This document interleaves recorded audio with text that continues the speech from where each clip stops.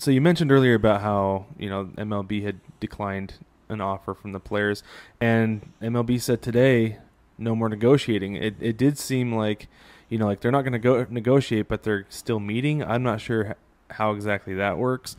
But I did see Trevor Bauer mention on Twitter beginning of last week, beginning of this week, where he was saying all it is Rod Manfred is just wasting time. And I actually heard on Dan Patrick where he always refers to an MLB source. He never uses a name for obvious reasons. But he was saying that this is all scripted. The fact that they don't have an agreement, that Rob Manfred is essentially just filibustering to get to a point where he can say, okay, the most games that we can play right now is 50. I'm implementing it, full prorated salaries, 50 games, go play.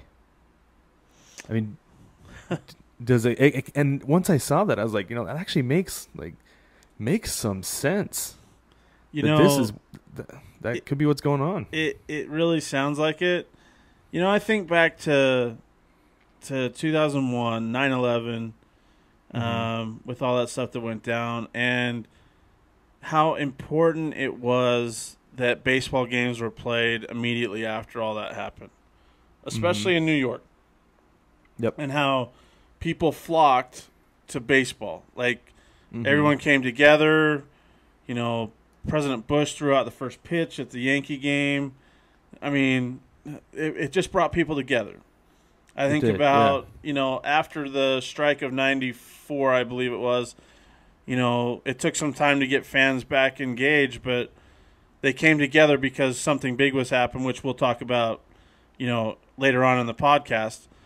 Yeah. But, baseball is something that people, rely on. It's there. And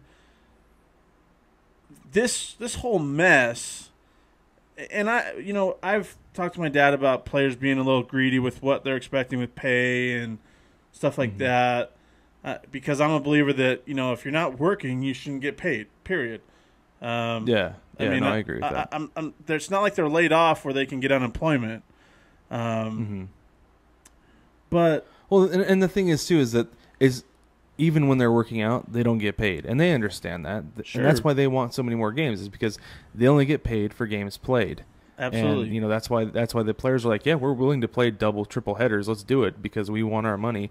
And I talked with Jason last week about how there are certain guys who, this year could have been the peak of their career, and then next year could have been their opportunity to make the most money possible. Yep. Or this could have been the last year of a big contract, their last chance to make their maximum amount of money. So I understand why the players are kind of stingy and upset, because their window to make money is so small. Sure. And these owners saying that baseball doesn't make money, then why are you in it? I understand it's a hobby and it's a toy. It's not your main source of income. But somebody who's a billionaire isn't going to be dumping money into something if it's not going to be making money. And I don't buy that, to be honest, because they've been talking about how they've been making record amounts of money over the last few years, and revenue has been through the roof because of TV deals, regional TV deals, everything like that. That's my big issue with this thing, is the owner saying, "Oh, we're losing money." No, you're not. TBS just gave you $1 billion for TV money. Well, yeah, and I don't buy that. That's something that bothers me too. Is it's like, if you're saying that it doesn't generate revenue, like you said, why would you buy into being an owner of a baseball team? That's not logical. There's a disconnect there, because you don't. If you're a billionaire like they are, like owners are, you've invested in stuff that is going to be successful and revenue generating. So why would you take the risk of investing in something that you is not going to generate any revenue? That just is baffling to me. So let's cut the crap with the owners and saying that, and that's bogus.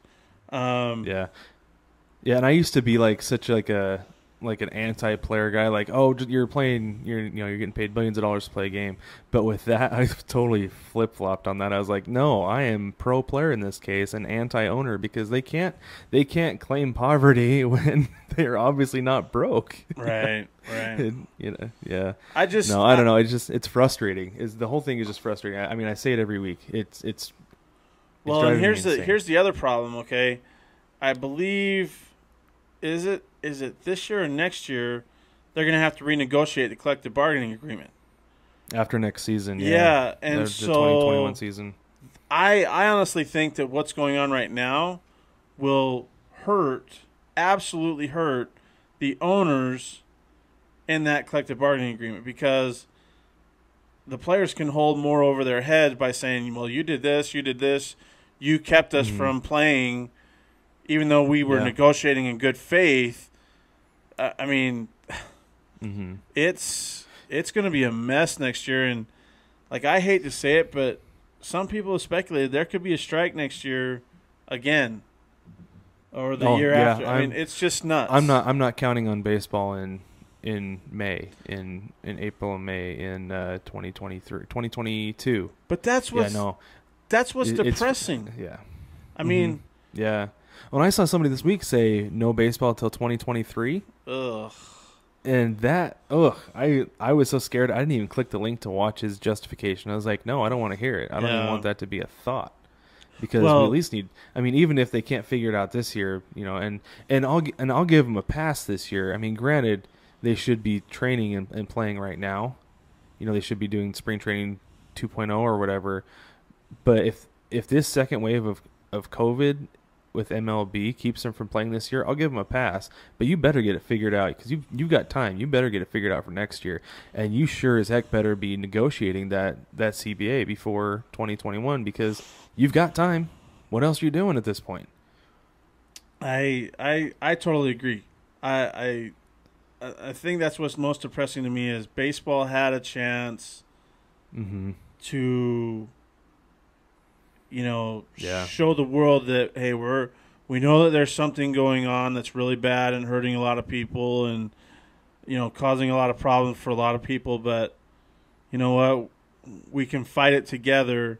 And by taking the field and having a plan in place and putting things together, I mean, they could have had a huge impact, not just on the world, but on their own brand in a positive way. Instead, it's taken a turn for the worst, and the Major League Baseball brand is just slowly drifting, down a river right now. And it's not looking good. Yeah, it's not in a good spot. Couldn't have said it better myself.